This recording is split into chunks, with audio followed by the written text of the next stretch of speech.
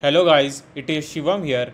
Welcome to part 4 where we are developing the e-commerce app. You can also say a online shopping app from scratch with admin panel using Flutter and Firebase. On this series, we'll cover setting up Firebase as a backend, user authentication, order tracking, payment processing and many more. So do not forget to hit that like and subscribe button so that you won't miss out on any of the upcoming videos we upload on this series. Now let's get started. Parts. We have developed the complete UI of our home page. So here you can see the categories and the all products section that we have developed in our last parts. So if you haven't followed the last parts, then I will paste a complete playlist in the comment box. You can follow the complete e-commerce or shopping app from there. Now, in our last part, we have also made a bottom navigation bar. So I will write bottom nav, and here you can see the our bottom navigation bar, basically a curved navigation bar that we have made in our last part.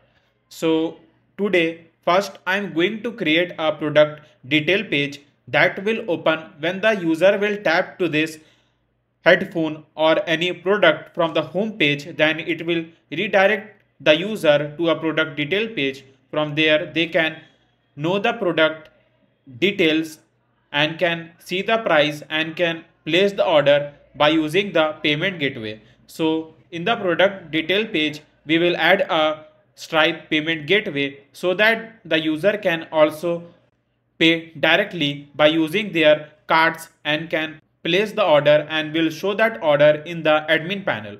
So first we are going to make the UI of our product detail page. So let's move to the pages folder and we'll create a new file name which will be product detail. So I will write product detail dot and first we'll import the package by using import material.dart and we'll create a stateful widget name which will be product detail.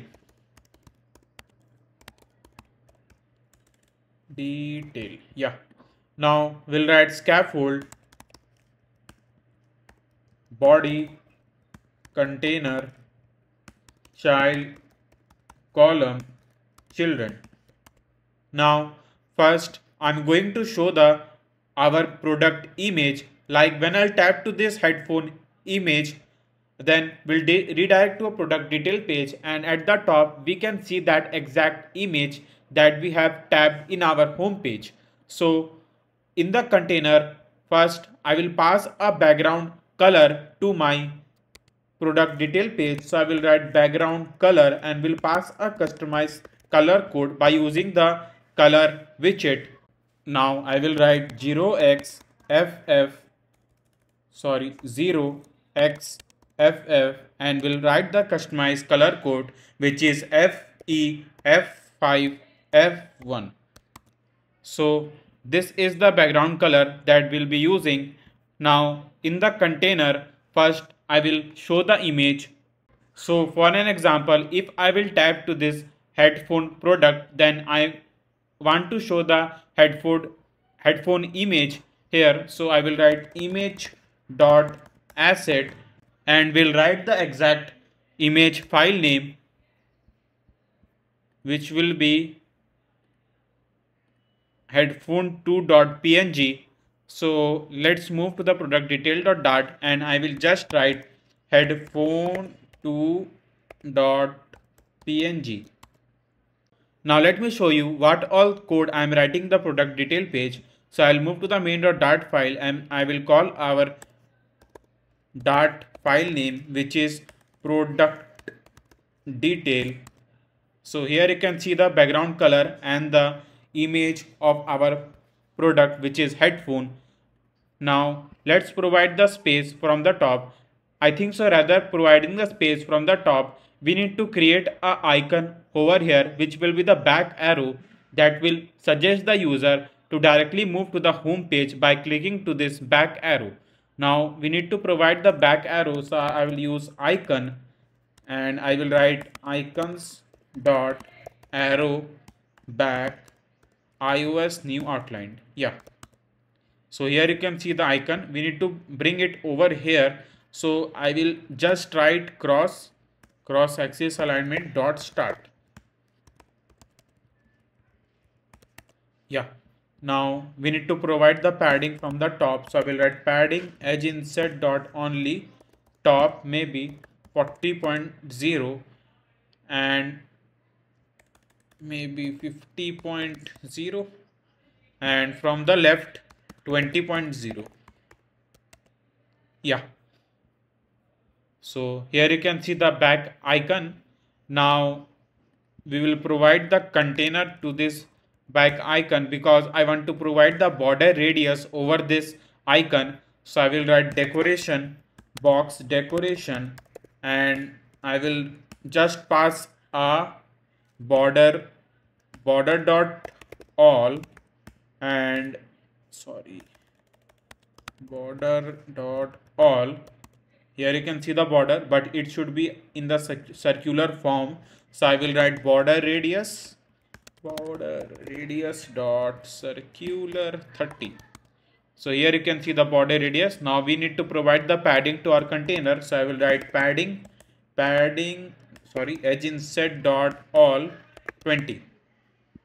20 is too much, maybe 10. Yeah, now it's look good. So here you can see the icon clearly. Now we'll wrap up with a gesture detector because I want to provide some function when the user will tap to this icon. So in the on tap method, I will just write navigator dot pop context and it will directly move me to the home page dot pop context. So here it is done. Now we need to decrease the image size. We'll just provide the width media query, maybe just provide the height.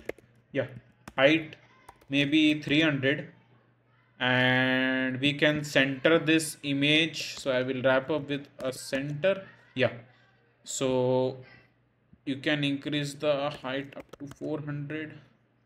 Yeah, we are getting unnecessary padding over here because the image in the image you can see that there is some height over here. Basically that's why you can see the padding. If you want to crop this image from here and then it will don't take a unnecessary spacing after providing the icon. It totally depend on the image that you have just provided over here. You can also use a stack because stack will also help you to like provide the remove the unnecessary spacing from here. So if you want, let's provide the stack over here. So I will do just one thing. I will just write a wrap with widget and we'll write stack and we'll write children. Yeah, so here you can see we have provided a stack over here. Now we can copy this image. So I will remove the center from here and we'll paste it over here. So here you can see that it has worked brilliantly and it has removed unnecessary spacing after the icon and it successfully moved above and we can see the icon and the image. So by using the stack, if you have unnecessary spacing on the image, you can easily clear that. You don't need to just go manually and crop the image and make the work more critical. This is the best way like you can do. You can simply provide a stack widget over here. Now let's do one thing. We'll provide a container over here, which container color will be white, and in this container will show the app, not the app name, the product name, the price of the product, the details about the product and the buy now button just below this product page. So here I will write container and will pass a width by using the media query again so that it can use a complete width of the screen. Now we'll just need to write a decoration over here and I will write box decoration and we can not margin, we can pass the color which will be colors dot white and the border radius. So border radius dot only, because I want to provide the border radius from the top left and top right. So I will use a top left radius dot circular and will pass 20 over here, and will write top right radius dot circular 20. Yeah, so here you can't see the container because we have didn't pass any child in the container. So I will write child and we'll just write a text widget, not curly braces. Yeah, so here you can see the container, but you can see that there is a spacing, I mean the padding from the left position, because we have provided the padding in the complete container over here. So let's do one thing. I will just provide the margin from here. So I will add margin edge inset dot only, and I will remove here edge inset or only left 20.0. Yeah, so here you can see the container using a complete width of the screen. And now I will just write expanded over here. Yeah, expanded widget, basically it is one of the important widget to make your app highly responsive. Basically in the expanded widget, if it suggests the container that to use a complete height or the width according to the space he have, so it's at the widget name suggest expand, so it suggests the container to expand completely on the screen how much space is left. We need to pass a product name, so I'm writing headphone, and again we'll use a app widget class to pass the styling to the text. Now I will provide the padding, so I will write edge inset dot only top 20.0 and from the left 20.0. Yeah, so here you can see the our product name headphone. Now I want to show the price over here. So I will do one thing. I will wrap up our text with a row widget and will go to the home page again and will copy this see all text from here, and let's move to the product detail page here again and we'll paste it over here. Now we need to pass a price. Yeah, so I will write dollar and 300. So we need to start it from here. So we need to wrap up with a column widget. Yeah, so we need to provide a maximum space between these two text widgets. So I will write main axis alignment dot space between. Yeah, we need to also provide the padding from the right position. So we'll write right 20.0 and we'll increase the font size to, so we'll write font size 22, maybe 23. Yeah, so here you can see the our product name and the product price. Now I want to show some detail about this product.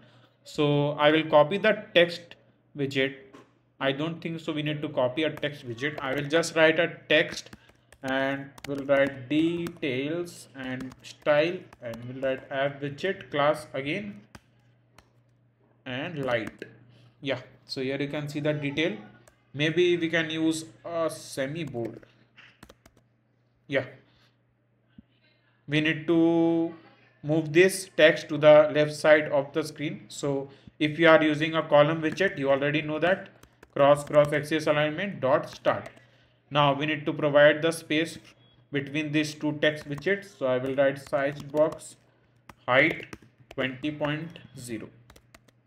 Yeah, now we need to provide some detail about this product. So I'll just write the product is very good,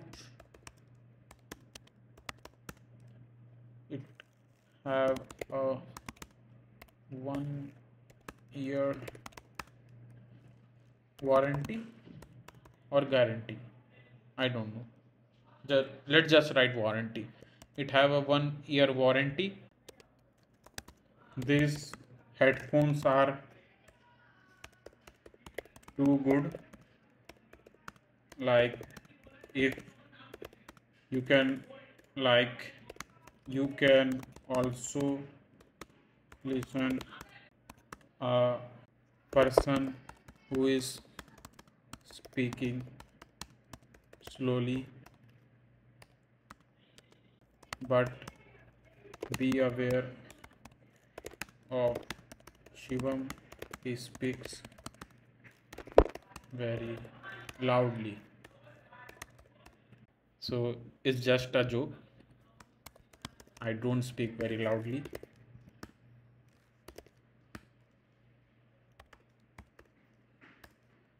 Now let's provide the sized box. Yeah. Now we need to provide a button over here, which will be the buy now. So I will just write a container because we need to create a customized button. So I will write media query dot of context dot size dot width, and we will write a child text, and in the text I will write a text which will be the buy now, and we'll pass a style text style colors dot white, and the font size maybe 20.0, font weight equals to font weight dot bold. Yeah. Now we need to pass a color to our container, so I'll use a decoration box decoration and will use this color over here. So I'll copy this color code and we'll paste it here, and we need to write color. Yeah. So here you can see the buy now text. We need to center the text over here. So I'll just wrap up with a center text widget, and we need to provide the height between the text and the container. So I will use size box height maybe 40.0, maybe 90.0. Yeah, we can provide the padding as insert dot symmetric horizontal 20.0, not horizontal, vertical. Now we'll write a border radius dot circular 10. So here you can see the button, which when the user will tap to this button, they can directly pay through the cards and can place the order. So we have made a complete product detail page, just a UI. I know that we'll connect a backend afterwards in the product detail page, where I'm going to also use our Stripe payment gateway. So this is it from this video. On our next video, we'll make the UI of our login and sign up page. Then I will connect a Firebase with our Flutter app for both Android and iOS. Then I will show you how the user can book the specific product from our app, and that booking will be directly shown in the admin panel. So if you haven't hit that like button till now, then please hit that like button down below. And also do not forget to hit that subscribe button so that you won't miss out on any of the upcoming videos we upload on this channel. Until then, keep coding, keep having fun. I will see you next time. Thanks for watching.